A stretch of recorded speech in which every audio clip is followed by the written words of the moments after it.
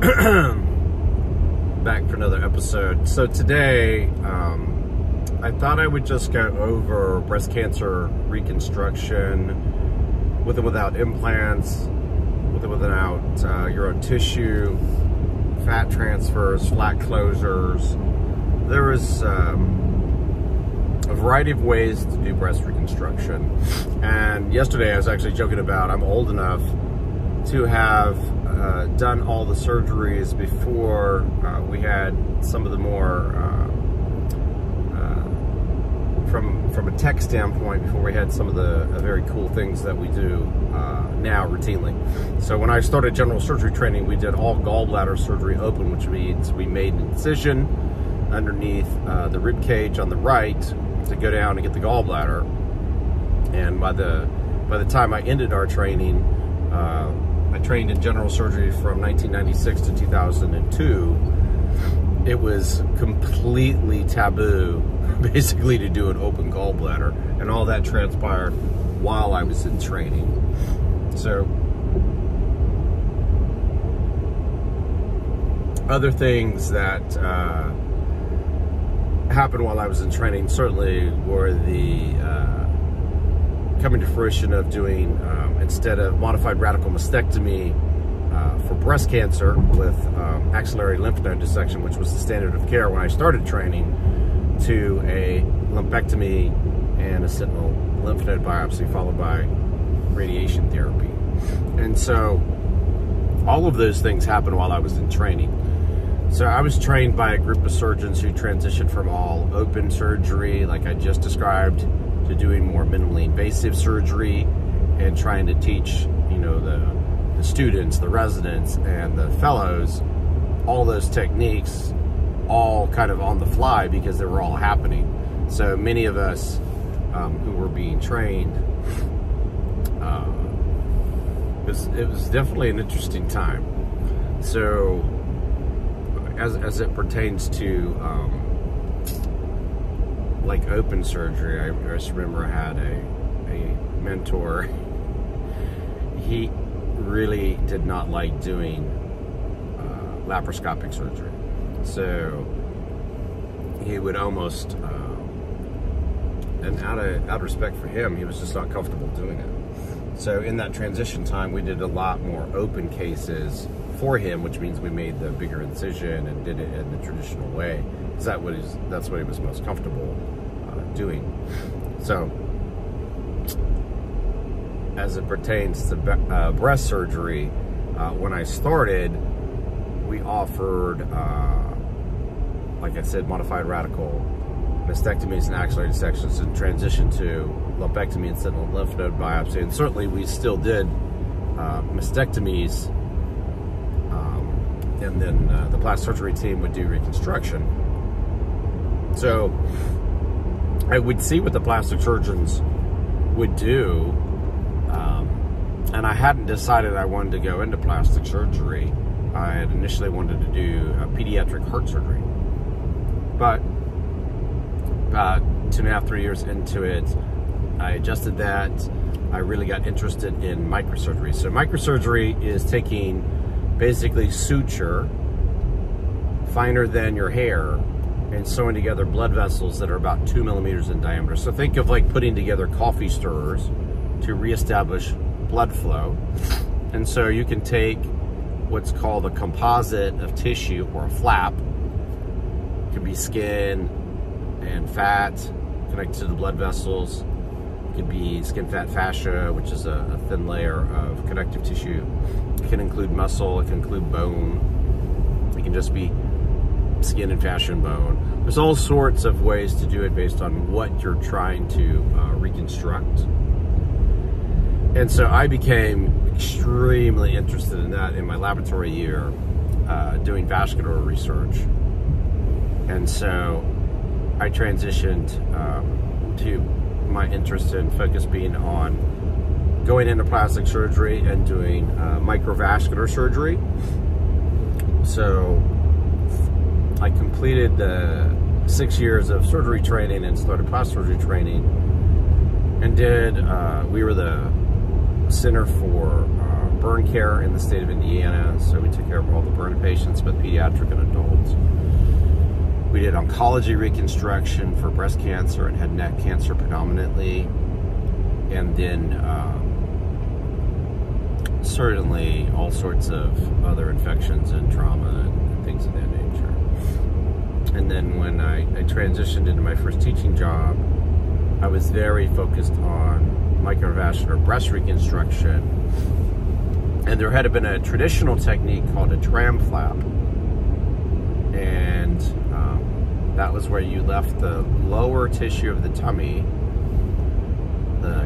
like if somebody has a little belly, the tissue below the level of the belly button, that would be used, but left in continuity with one of the six-pack muscles.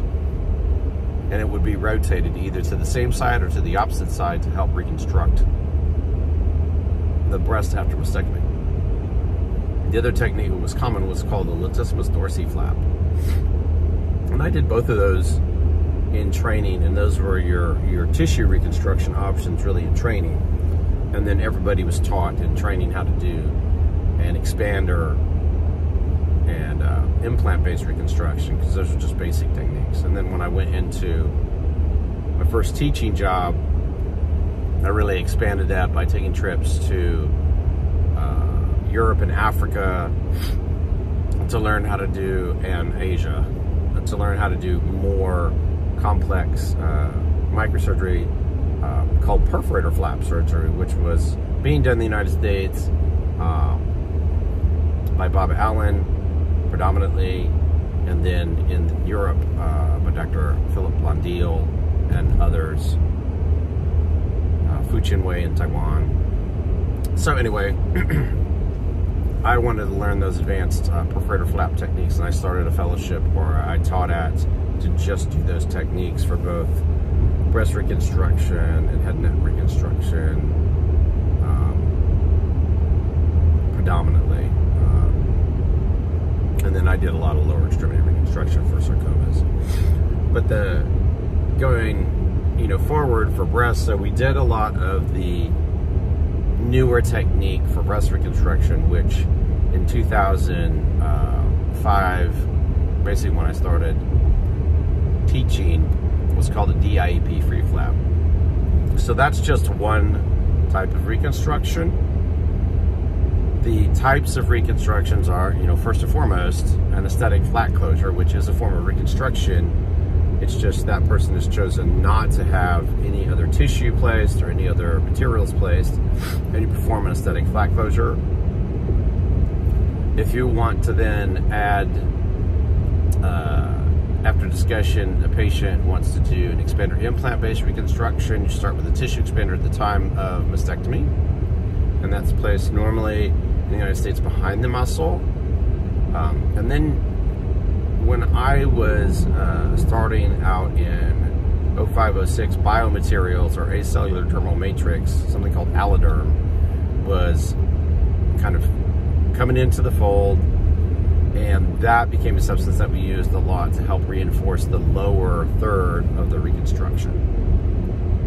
So that was incorporated.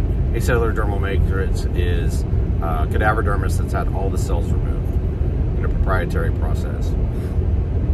And so that was a very common technique, that two-stage. And then I even back in, I think it was 06, 07, was doing one-stage technique to help in more patients who couldn't tolerate longer operations or needed a single operation, people who, in particular, one had diabetes and was on dialysis. I remember taking care of where we just wrapped the whole permanent implant in alloderm and placed it, and that became a more common technique that's practiced now, and I was doing that in 06, 07. And then all the different forms of autologous reconstruction that were what I described perforator flap based, we practiced, and those became higher on the list to perform rather than those traditional techniques that I was taught. So I would rarely do a latissimus flap, or I would rarely do a tram flap. or I would rarely do any kind of rotational flap surgery. So it was really the DIP free flap was the predominant thing, and then I would do gap flaps, and then we would do flaps either from the tug flaps from the inner thigh. Those were the predominant ones that we would do.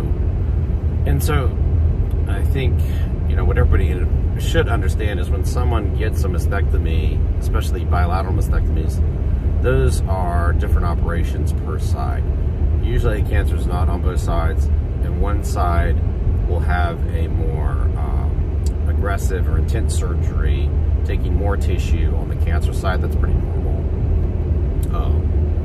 They'll always be sampling lymph nodes, and that helps, you know, set forth how they're going to therapeutically take care of the patient afterwards. Is the patient going to get chemotherapy? Is the patient going to get radiation therapy? And it used to be that when people had mastectomies, they didn't get any radiation therapy, and then that changed while I was in training. They started adding post-mastectomy radiation therapy, which really complicated reconstructive cases at times because you didn't know who was going to get that therapy. So you had to have a plan of action to take care of that. And so we'll say in the best case scenario, we did a reconstruction, and I did a free flap based reconstruction, DIP free flap, which is my normal. I tried to do bilaterals to help the patient because that technique can only be done one time.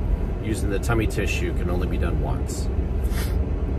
So if that patient was going to have a bilateral, or they had decided to have a bilateral mastectomy, we would perform that technique after explaining, you know, the risks and benefits of that procedure. We had a 95% success rate connecting those blood vessels and getting all the tissues to perfuse and heal. Because it's your own material, it will never be rejected. It just has to heal and have good blood flow. We used to use CT scans with contrast to help us identify which were the best blood vessels to help perfuse those flaps.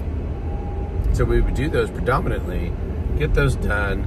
We started using Explant, which was a long-acting local anesthetic back in 2005 to help those patients have less pain.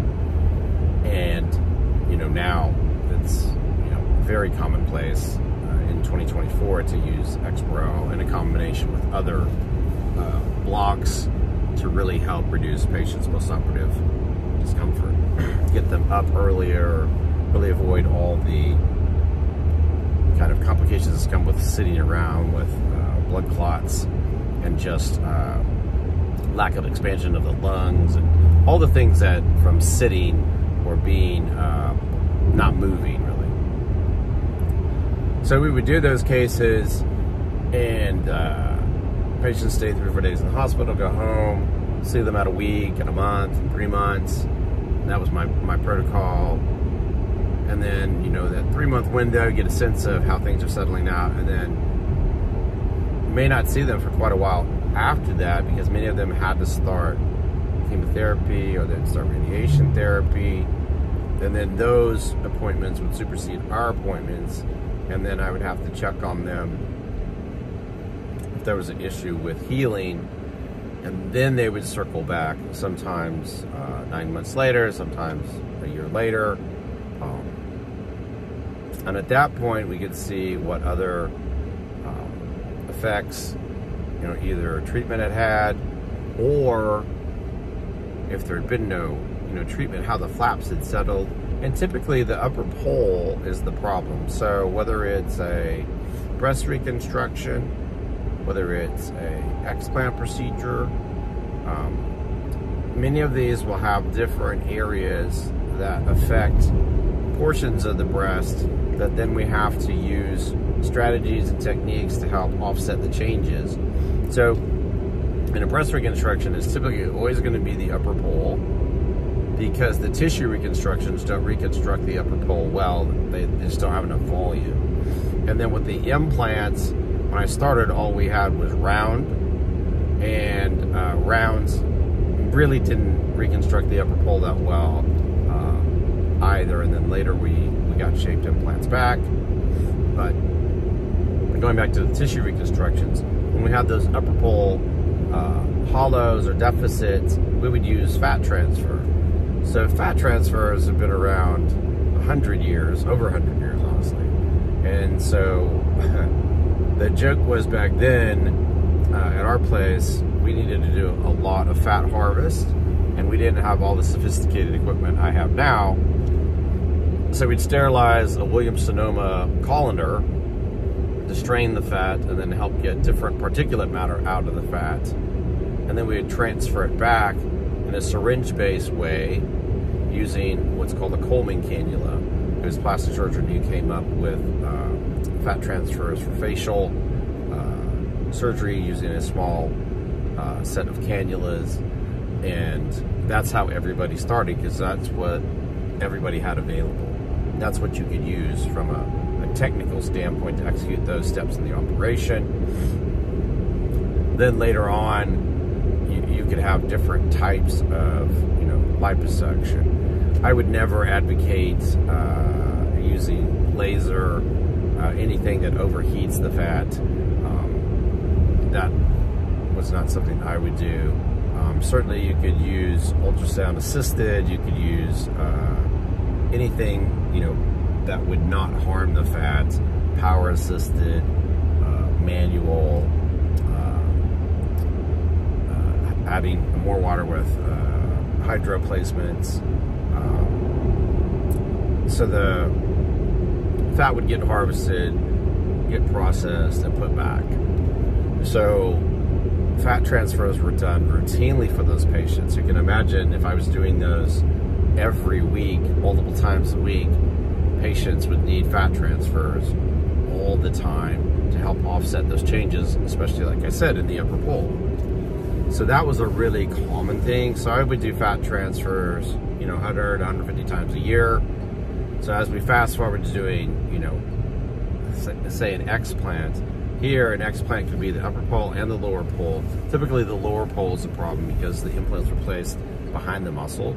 So we're doing fat transfers in those areas to help fill both upper pole, cleavage area, and then the lower pole. That helps offset many of the changes in the chest wall. All right.